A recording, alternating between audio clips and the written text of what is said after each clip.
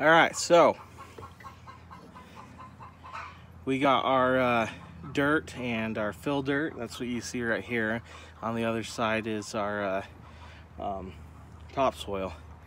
But yeah, so we got the fill dirt, and as you can see, we've been chipping away at it. We are crazy and cheap, so we're trying to do as much of this by hand as we can. It might take a little bit longer, but you know, I got a few pounds to lose, and it's good for us. We might end up going in on a rental with a neighbor and trying to get the rest of it. But for now, we're just trying to get as much as we can done by hand. So it's some tough work, but I've done stuff like this in the past. When I lived in St. George, that's what we did. We put in basically a dry riverbed, and we shoveled it all by hand in wheelbarrow. Took most of the summer. Actually, it was one of my duties and whatnot. So, yeah, it's not anything new to me. But before anyone gets after me, I have been cleared by the doctor to be able to do more stuff. So I am cleared to do stuff up to about 10 pounds. So shoveling rock and stuff like that is okay. And I just need to use caution and use pain as my guide. So with that being said, we're gonna just let it run and kind of, yeah, go from there. So before, I'll show you real quick, we're filling the hole. See, there's our topsoil over there. But we're filling the hole. Big old sinkhole. And that's what we're filling with the fill dirt. And then we'll put, 6 inches to, put about 6 inches to a foot of a, don't play with that. There you go. I don't want you to get your fingers there. Anyway, put about 6 inches to a foot of topsoil on top of it. We don't plan on digging into this. If in the future we do, it's gonna kind of suck, because as you can see, there's some pretty decent sized rocks. But yeah, so I'll just kind of let it run, and we'll go from there.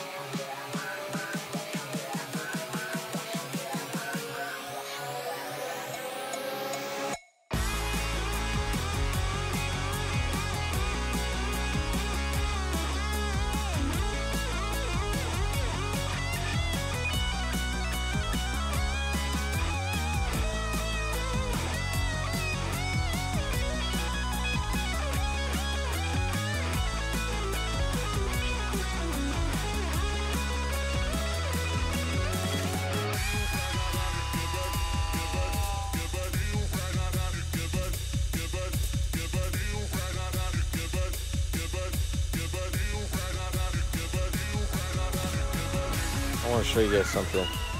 First of all, this beautiful woman's working hard. I've been limited and she's been doing a lot of stuff. And hey, you okay? Kids are playing around the rock pit here and fell. But anyway, but yeah, I want to show you this. So this right here, this is from our compost. This is our finer stuff that's pretty much ready to go in. And granted, there's some chunkiness to it still. But anyway, there's still a little bit of chunkiness, but this can go into a planter bed right here.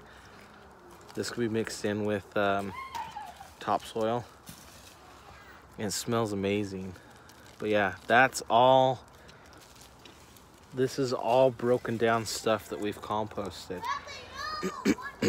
We've basically made our own dirt here from there's rabbit poop, there's hay, there's leaves, there's sticks, and all sorts of stuff. So this has all been breaking down through the winter, and you know, some leftover from last summer, and that this has all been breaking down. And now that it's thawed and everything, and our piles have started to heat up and break down, this is what we're getting out of it. Absolutely beautiful. And like I said, there's still some chunky stuff in there. We're gonna try and break it down. This is our final stage right here, which we have to make a bigger bin for because the other bins are completely full pretty much, and we need a bigger bin for this one. But this is our final stage. We've got a 3-stage system that we've got going on, and this is what it looks like, pretty much ready to go into planter bed. And this is kind of a secondary one that we've made. This is where we put our potatoes and everything, and it's pretty much the same as the other one. So we've got our first stage. This is where all of our raw stuff, all of our chunky stuff and everything goes in. When we clean out the chicken coop, this is where it goes. And then it gets broken down and we turn it. And this is actually pretty hot. Once we start turning it in the middle here, inside's pretty hot to the point where it's actually gray, where things are kind of breaking down and producing a lot of heat. And it's pretty cool to see. And sometimes when you're turning it, you'll actually kind of see, I don't know if it's smoke or steam, but we try to turn it so that we don't get too much heat built up. And then once we go from this, our stage 1, once that stuff's broken down pretty decently, it's down here at the bottom. You can kind of see some of the stuff that's been down at the bottom for a while. It starts getting pretty wet and kind of dark brown and black.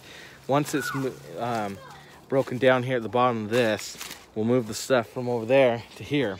You can start seeing this stuff starting to break down quite nicely.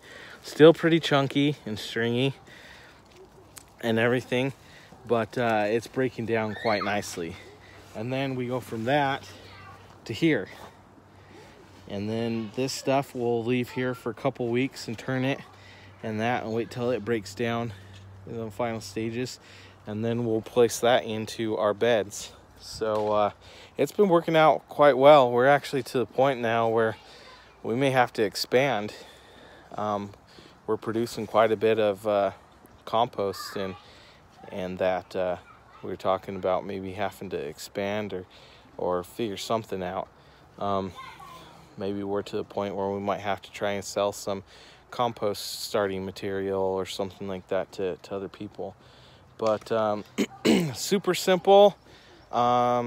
Yeah, we may do in the future, we may decide to throw together a composting class and write down some of the stuff that we've learned and whatnot. We might offer a composting class, but that's with some other ideas that we have that we might try to execute here in the near future.